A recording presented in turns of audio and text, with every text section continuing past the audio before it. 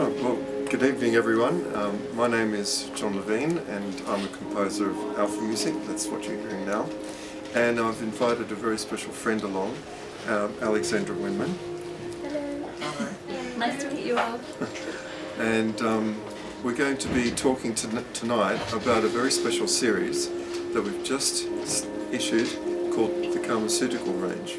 And we're going to be talking about the music and how I met Alexandra and how we came to develop the pharmaceutical range. And we're going to find out more from Alexandra about her special way of using theta brainwave methodology or techniques along with my Alphamusic to create something which is quite incredible. It's a lot deeper than just meditation. So, now that we've had a nice dinner together and organised the whole speech, I've forgotten everything. So my thoughts were, if we just sit down and we ask questions of each other, then things that we were supposed to say we'll eventually say within 10 minutes or the amount of time that we have. So now I need a question from Alexandra. I would personally actually really like to ask John how Alphamusic first came about, because this is something that I actually don't know yet, because I love the music, but I want to know more about the history of it. Right, well, the quick version, because I've written a book that needs to be re-edited, and if you know a very good bookshop, they might like to help. Oh, that's Watkins. So, how it all came about was that I had two hobbies as a child. One was music and one was electronics. So I'd make up little gadgets, and I was playing my toy plastic saxophone at the age of 6, and went on to play the piano and wanted to do it all, basically. I wanted to be a composer, I wanted to play in all sorts of bands, and I also wanted to learn more about electronics. Whilst I was having fun, my father was doing a job that he hated, and he was really more of an artistic soul, but he was doing a business job, and I think the pressures of that job were getting to him, and he was becoming more stressed and more anxious about everything, and it started to create disease in his body. The first thing that came was diabetes, and the doctors said that that was going to cause, that actually came about because of stress and anxiety.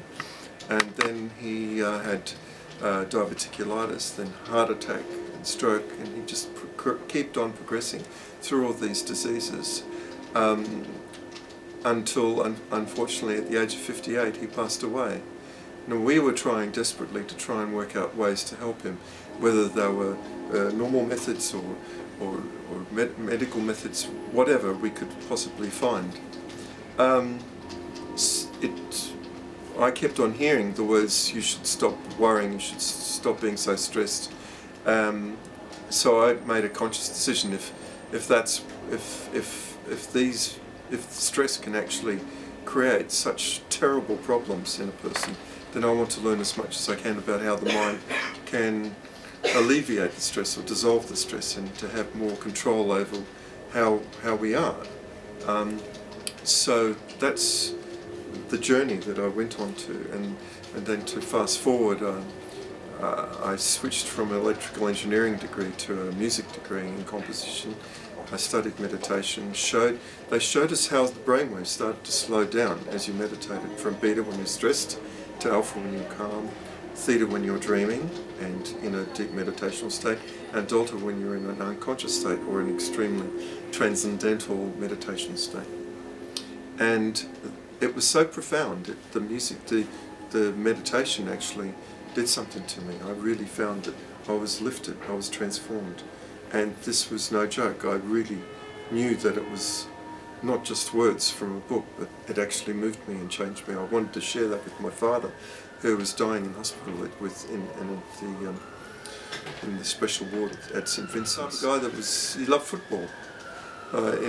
We call it soccer in Australia, and he was not only coaching, but he was teaching me how to coach. So we'd go and watch football matches. So he wasn't the type of guy that would probably take to meditation all those ideas. So that increased a lot of the frustration. And then what happened was, around that time I heard about New Age relaxation music. It was something that was in the newspapers, and I thought, oh my God, I never knew music could actually do something as amazing as this. So I went into the shop, and at that stage in the early 80s it was cassettes. I bought a few cassettes, and I was waiting for this moment where my whole mind and my body would change, like my consciousness would have elevated or something, like what happened when I first learned meditation. But I was waiting, and nothing happened. And I thought, this is the greatest load of rubbish I've ever heard in my life. And the composition degree, you know, they teach you listening and analysis all the time. So I started to analyse this music, and I was writing down all the reasons why it didn't work. From a harmonic point of view, from a melodic point of view, from a rhythmic point of view, from the intention of the composer and the player's point of view, from a sonic point of view, all the different points of views, many different myriads and many different dimensions. And my friend said, listen, we're out on a Saturday night, we've just seen a movie, we're out having a coffee and a tea. You're boring as silly talking about all this stuff. For God's sake, you've got your own recording studio, go and do it yourself. So I said, okay, I will. I will do it myself. I will take the challenge. So in 1984, I created a piece of music called Silence of Peace. And now it's called Silence of Peace Volume 1. And everyone said it was calming and relaxing. No one knew what to do with it. So it was just put in a box and forgotten about for 17 years. Okay. I rediscovered it halfway around the world in Poland. People were saying it was wonderful. Husbands and wives were saying they weren't arguing as much. Dentists were using it to reduce anxiety. Teachers were calling it the elixir of good behaviour. Mothers were saying that babies cried less and went to sleep quicker. And I just got a whole lot of beautiful compliments, none of which I believed. I thought they were all just trying to be nice to me because John's going through a midlife crisis and he might do something funny. So let's just say some nice words. My engineering brain switched in and said, I can't believe anybody. The only way I can believe that this music actually works is if we put electrodes on the brain and measure the EEG patterns to see if the brainwaves slow down. I didn't speak Polish very well, didn't have any money, didn't have any connections, and I didn't know what to do, living in Krakow, Poland, discovering this music. So I just prayed, and I got an answer. And the answer came from a friend that said, their three little budgies fell asleep in daylight listening to Silence of Peace. And I didn't understand what that meant. They had to explain. It was, they never go to sleep in the day, unless you put a blanket over the cage and turn off the lights. But every time they turned on the music, they went into a meditative state, they stopped talking, they started to go to sleep. And that was the moment that I realised that the methods and the principles that on which I based the music, and one of which we'll talk about later, is channeling. I didn't know what I was doing, but I was channeling the music. That had to be one of the principles. These principles had some relevance. And from that moment I decided this is what my life's work is going to be. I couldn't save my father, so I'll try and help everyone else in the world with the music. So that's the quick story. I'm going to add to that story actually because, well, John and I met probably, when was it? December last year. Yes. December last year, well, probably a bit before December last year, probably about November last year, by a mutual friend. But we ended up coming together and working together on an event where I did a guided meditation to his music. And that was kind of the first time I became acquainted with your music. We talked about it, I listened to it, I loved it. It was the angel music. And then John listened to a meditation I'd done and liked my voice, and we decided, let's put it together and see how it goes. And that's how it began. It was a 12-12-12 event. And then I started using John's meditation for myself and for my clients. I'm a holistic therapist. I teach Angelic Reiki. I also do Theta Healing, which is some of the techniques that I bring into the actual CDs that we're working on together.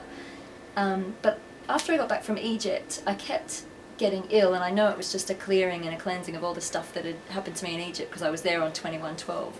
And I was speaking to John on the phone, and I was saying, I don't know what's going on with my immune system. I'm feeling quite low. I can't seem to clear this. I keep getting bugs. And John said, well, are you getting enough sleep? And I said, well, I am sleeping, but I'm not sleeping deeply, and I keep waking up in the night. And he said, oh, I'll send you my Silence of Vision CD, my Silence of Vision on MP3, and give it a try, because it puts you in a really deep, what he said was a delta brainwave, which is the very deep sleep where your body repairs itself. And I was like, yeah, and I was doing work, and really busy job, because I used to edit a magazine as well. And I'm sitting on my laptop, working away, and the email from John pinged in my inbox, and I opened the email and I thought, oh brilliant, he sent me the MP3, I'll listen to that later. Kind of put it to one side and carried on working. And after about 10 minutes, it was like 11 o'clock in the morning, and I don't think I was that tired. I'd had my coffee, but after about 10 minutes I started to kind of go like this, and I was like, gosh, I'm so tired, what's going on? And then I realised that the volume on my computer was down so low I couldn't hear it, but the Silence of Vision had started playing in the background. I'd actually activated it. And it worked.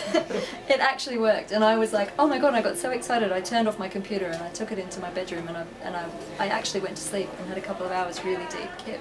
And it helped me. I started listening to it regularly, and it got me right back into balance. And I've started listening to it again recently as well. And that sealed the deal. That made me think, I want to work with John Levine. I've had my clients ask me to put guided meditations together for quite some time, because meditation is a big part of teaching Angelic Reiki, and I often get a lot of compliments about how soothing my voice is. Obviously the Aussie accent's not must be pretty soothing, but it was that music, and I knew that I wanted to work with John, and it just sort of, we talked about it for a long time, didn't we? And it just sort of, it all came together, and Karmaceuticals came to life. And we've specifically chosen the 3 topics, I think, because we wanted to start the series with the 3 main things that most of the people we talk to these days are going through. Which are insomnia, depression, and physical issues, physical illness. And the music that we use reflects that as well, doesn't it? Also, the main reason, the main sort of thing about the whole Karmaceuticals package is that each meditation is just less than 20 minutes, or about 20 minutes. And this is because everyone we spoke to as well, we're just like, where do we find time for ourselves? Yep. Where do we find time to meditate? I can't sit down and, spend 45 minutes to an hour listening to a guided meditation. I have no time. So what this is it's the music which works on your brainwaves. Plus, it's not just a guided meditation, it's actually a deep healing session within the guided meditation, because the words that I use and the techniques that I use guide you into a theta brainwave, and that helps the music takes you there as well. And the theta brainwave is the brainwave that you're in when your mind becomes like a sponge. It really opens up your subconscious mind. And you only consciously use about 5% of your brain. There's like 95% here that is storing beliefs and thoughts and feelings and issues that you don't know you have. I mean, someone could have said something to you when you were 6 or 7 years old that's still causing a reaction in you today. So what the objective of these CDs is really to open up your brain to get you into that theta brainwave, so that you're open to the positive suggestions that we bring in via the music and via the words and the beliefs and the thoughts and the feelings that we bring in into this meditation, but to do it quickly and powerfully, because people don't have time.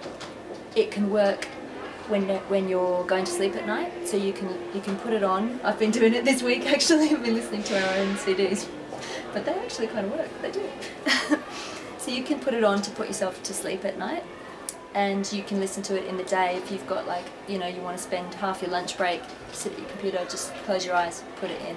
It works on your conscious and your subconscious mind. So we wanted to sort of cover everything, didn't we, in one package. And I was actually listening to them as well when I was preparing to the CAM Expo a few weeks ago, and I knew that I was going to get less and less sleep, so I had on this music which you're hearing now, Raphael, which is the background to the healing meditation that Alexandra has done so beautifully, the meditation for healing. So I was listening to Alexandra's beautiful voice with the Raphael being played in the background on constant repeat, and I think that was the only thing that actually got me through the whole night as I was getting ready to go to a CAM Expo. the thing that we just both discovered about what we were doing is that I channel the music, which is so that it's only been played once with no second takes and no mistakes. And then I discovered later that also Alexandra, when she's recording, she does exactly the same. None of it was pre-written, it's just switch it on and go. Yes. Yeah. So in other words, it was channeled. And I have a belief that the intention of the performers and the composer and the authors have a profound effect on the person listening to the music and the words. It's something that science hasn't caught up with yet. How a scientist can measure intention is something that has yet to come about, I think. Although, interestingly enough, the word intention is used all the time in the courts of law. And but when it comes to science and it comes to trying to measure what intention can do in the healing process, that's yet to be discovered. But just I know from the, deep down in my whole body and in my spirit, I know very well that intention is of paramount importance. And when we held a symposium, our first symposium of Alphamusic in Sydney, Australia, 2 years ago, there was a healer, a gong master, that was talking about 2 albums and these albums were identical. They were of Beethoven, of a certain symphony, and they did muscle testing, kinesiology, on both, and they found that exactly the same music played by a different orchestra. Each one was by a different orchestra and conductor. One would make you strong, whilst the other one would make you weak. But to hear the music, it sounded exactly the same. And then they discovered more when they did a little bit of research, and they found that the one that made you strong, the conductor loved the orchestra, the musicians were grateful to come to work. They loved the music of Beethoven. So there was a lot of love, a lot of positive emotions, a lot of respect, and a lot of positive energy around what they're doing. And you can imagine the other CD, the other album, it was totally the opposite. The conductor didn't really like what he was doing, was hoping he could get a better job. The musicians really didn't like the conductor, they didn't really like Beethoven. They resented their work, the conductor, the music, everything. And even though it sounded exactly the same, the measurement on this, with the muzzle testing, showed a completely different reaction. And that's how I believe with the music. I was saying to people, I can play music, and if I'm in a very nervous state, I can play it very slow, and people will say, oh, that's very soothing, it sounds very relaxing. But if I would look into your eyes and see how you're breathing and your irises, whether they're changing or whether the muscles in your face are changing, nothing would change. Nothing would change. But so I believe that I had to be in the lowest possible state of consciousness to allow you to be drawn down into the lowest possible state of consciousness. And in terms of to get your brainwaves to slow down, I need to slow my brainwaves right down to the lowest possible.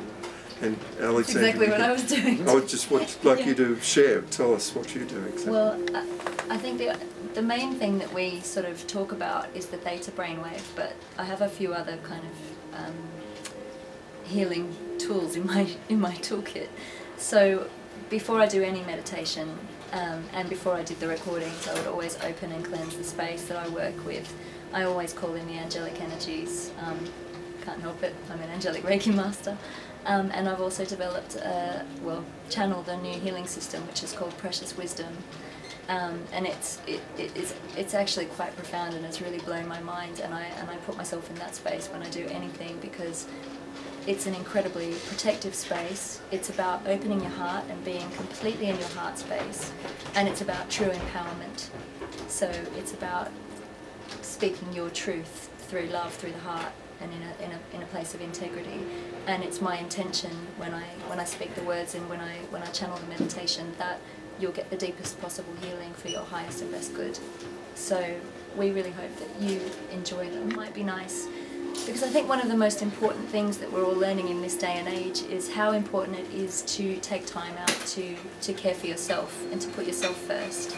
I think a lot of us, we're the first to criticize ourselves, and so I think it's really nice to do something nice for yourself. So if I guide you into this theta brainwave state, it's just a very simple, quick, lovely meditation.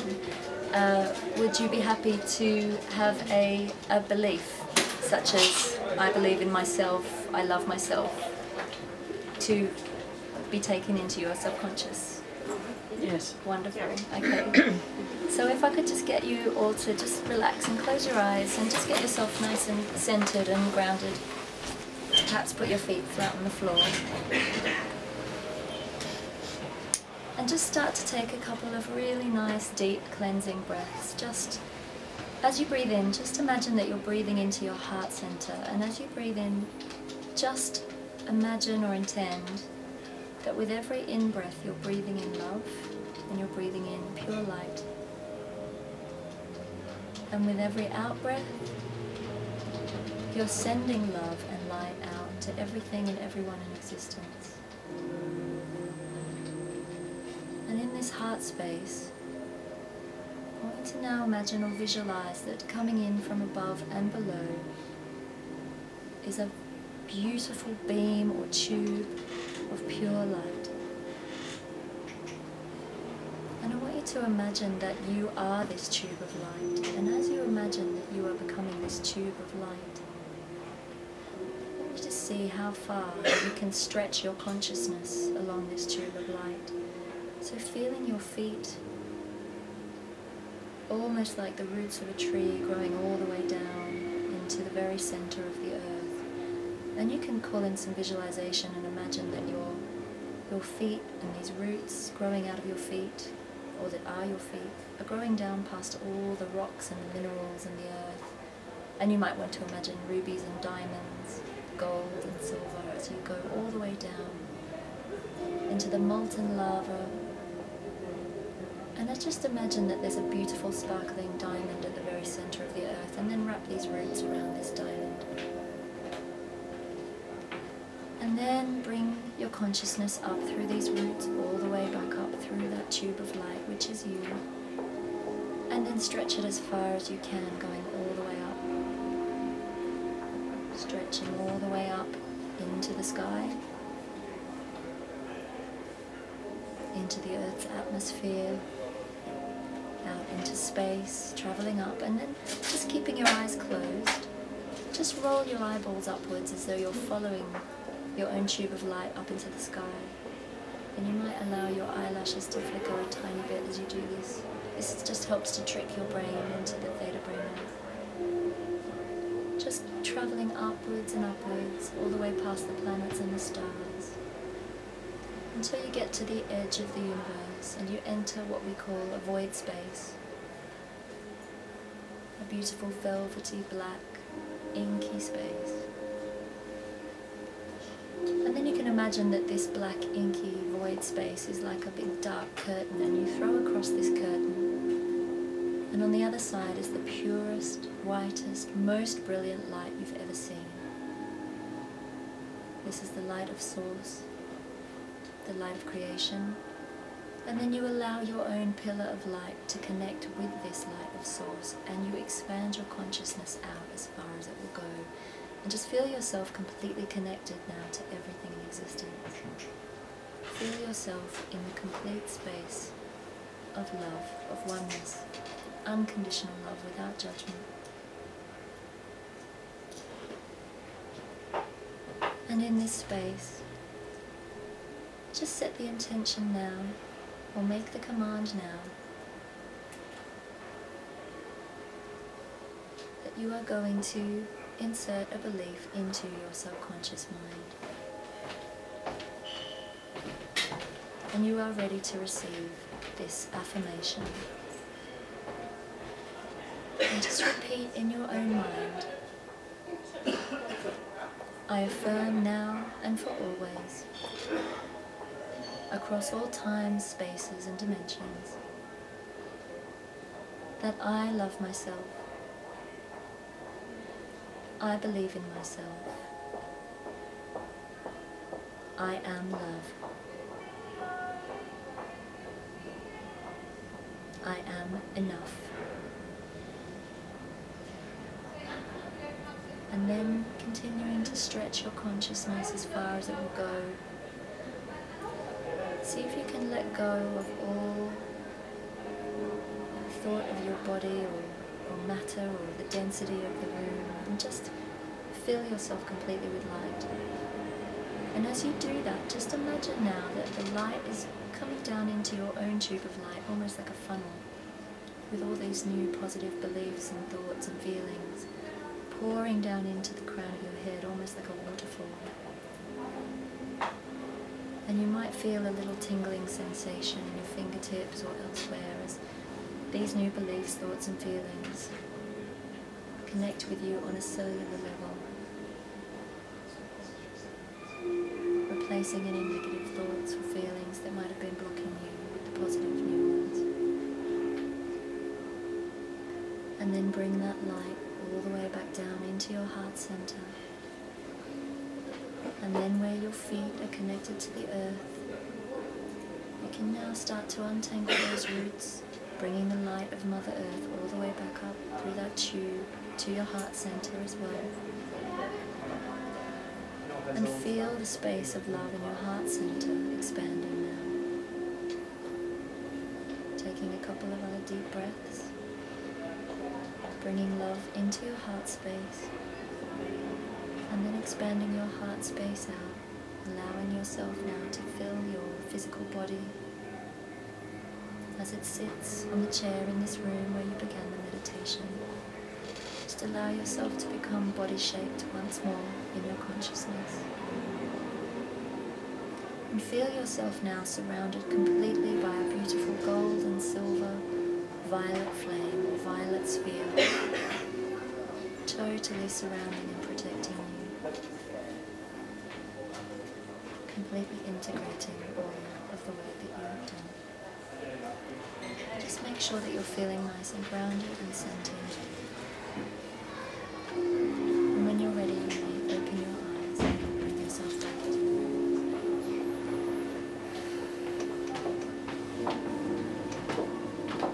How do you access the theta brainwaves? It's about sort of tricking the mind into going into it. So by doing the visualization, you're bringing the mind into that relaxed state. And by connecting to all that is, it really opens up your consciousness, puts you in a heart space, and then opens it up. And by flickering your eyelids up as well, they've actually done studies on how it works. As John was saying with the electrosonography, EEG machine, to prove that it actually does trick your brain into going into that state. But you don't necessarily have to flicker your eyelids, but for the purposes of a live guided meditation, I find it really helps you get there quicker.